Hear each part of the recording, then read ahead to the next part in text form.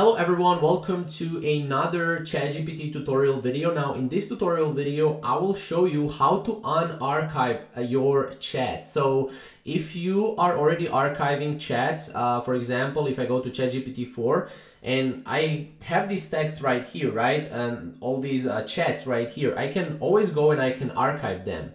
But how can I actually go and how can I actually unarchive them?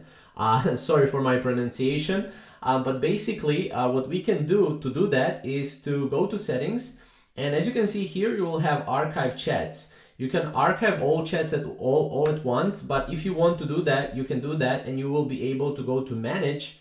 If we go to manage, we'll be able to go here, and as you can see, we can unarchive the conversation here, which is really awesome. So we can do that, or we can delete. So if you want to unarchive, we can just click here, and this will unarchive the conversation, and it will be right here again. If we want, we can archive it again. We can go to settings, and we can go to manage, and we can delete it if we want to completely delete this conversation from our ChatGPT database, as you can see right here.